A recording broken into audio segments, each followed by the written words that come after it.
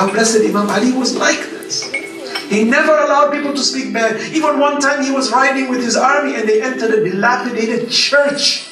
A church where Christians used to worship. And we may think they're kuffar, they're kafir, that they worship Isa as son of God.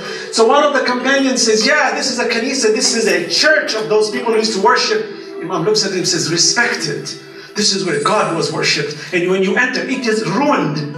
It's finished, it's ruined, it's just a carcass of a church. But Imam Ali says, respect it. This is where God was worshipped. Although they were Christians, you respect it. This is the imamat we have. This is the leadership we have. This is the ummah we have, where Islam is a religion of peace. Allah says, ادع إلى سبيل ربك بالحكمة والموعظة الحسنة وجادلهم بالتي هي أحسن. Invite them. How? With kind exhortation. Not with poking at people's faces and saying, oh, you're going to fail. No, to say, what can we do to help each other to succeed so we rise together against oppression, against what's been happening in the world today where our Muslims are being stepped on. Imam Ali says, never allow this.